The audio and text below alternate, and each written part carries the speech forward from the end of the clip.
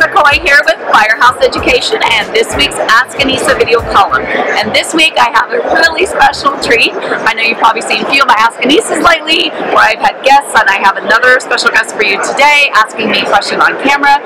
We're in Las Vegas at the Experience Trade Show, and I'm so excited to have David here with me. And David is from Australia. I am. Right? Canberra? Yes. Did I say that right? Yes. And he is going to ask us a question on camera. So David, what's your question for me? Anissa, what's the difference between ozone and hydroxyl? Okay, so there is a huge scientific explanation there that I'm not even going to remotely try to regurgitate. So to put it in simple terms, it's doesn't hurt people. Hydroxyl, the difference between ozone and hydroxyl. Hydroxyl does not hurt people. Hydroxyl does not harm things. Hydroxyl does not leave behind a chemical smell.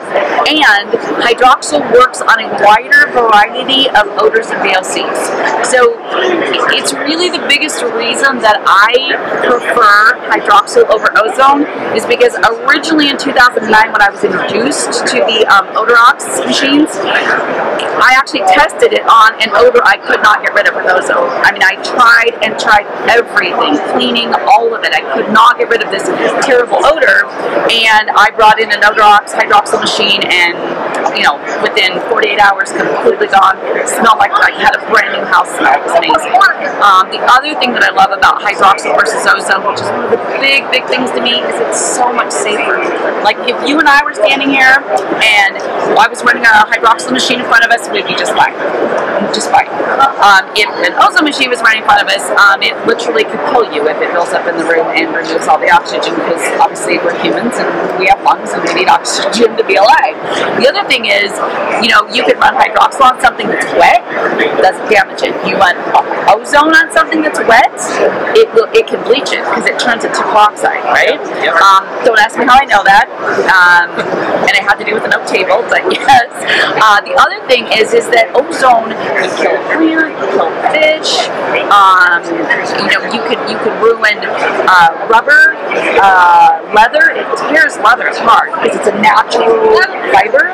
So ozone is very damaging, and hydroxyl is not. So really, that's the biggest thing in the industry as far as restoration goes.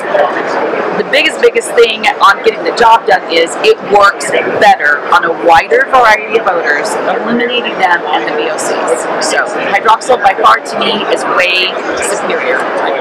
So awesome. Sounds like I'm buying a new machine. Okay, we'll talk about that in a minute.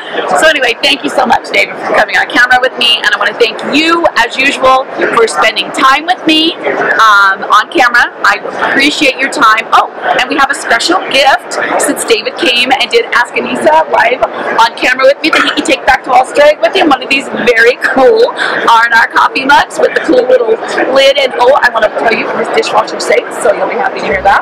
So we're going to send this home with David to Australia. Are you happy you did Ask Anissa now for sure? It was worth coming all the way just for this.